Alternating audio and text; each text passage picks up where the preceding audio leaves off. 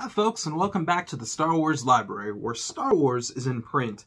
And we're continuing on through the Marvel Comics series. We're almost done. We're in the 90s, and so we're getting very, very close to the end, which is kind of crazy. We've been doing this for over a year now. So anyways, we're going to be talking about one issue, and it's issue 93, and of course you can still find it in our Wookiee World trade, volume 6 by Dark Horse. This is still what we're going through. And the issue we're talking about today is number 93. Kind of a strange cover there. And it says, "For what you have done to my people, you must die." And of course, the blaster is at Han Solo and Luke Skywalker. So this one is by Mary Jo Duffy.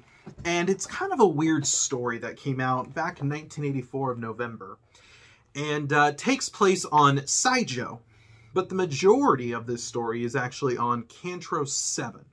So it starts off with these X-Wings being attacked, as you can see right here. And, but they're being attacked by Y-Wings. What? Yeah, they're being attacked by Y-Wings. So our heroes, being Han, Luke, and Leia, they're in the Millennium Falcon. And they blast at these attackers,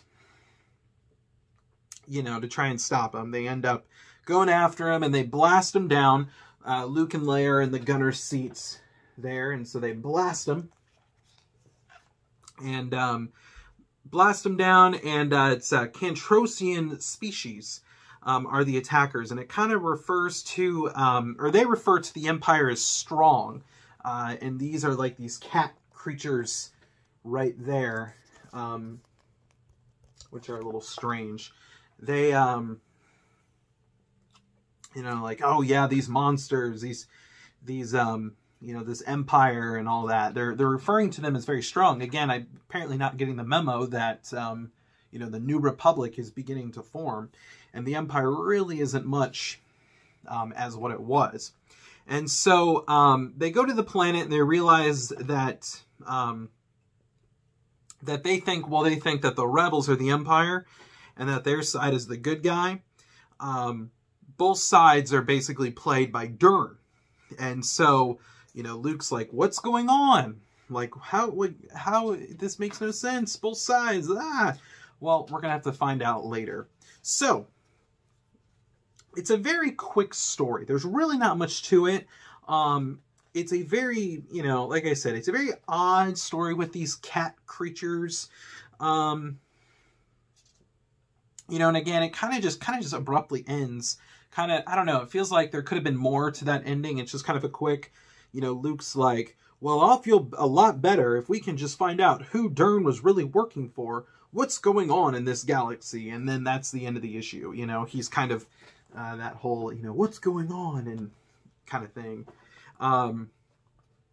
You know, so here's the thing, you know, with this story, it's a short little story, issue number 93 of this Marvel series. Is this an essential read?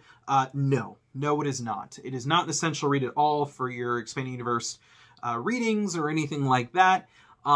If you are so inclined, I guess, sure. But honestly, you're really not gonna, you know, miss anything if you skip it. It doesn't really tie into anything really in the later Marvel series.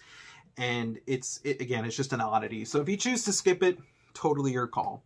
So, folks, it's a short episode today, but we will see you next time with another episode of the Star Wars Library. And may the Force be with you.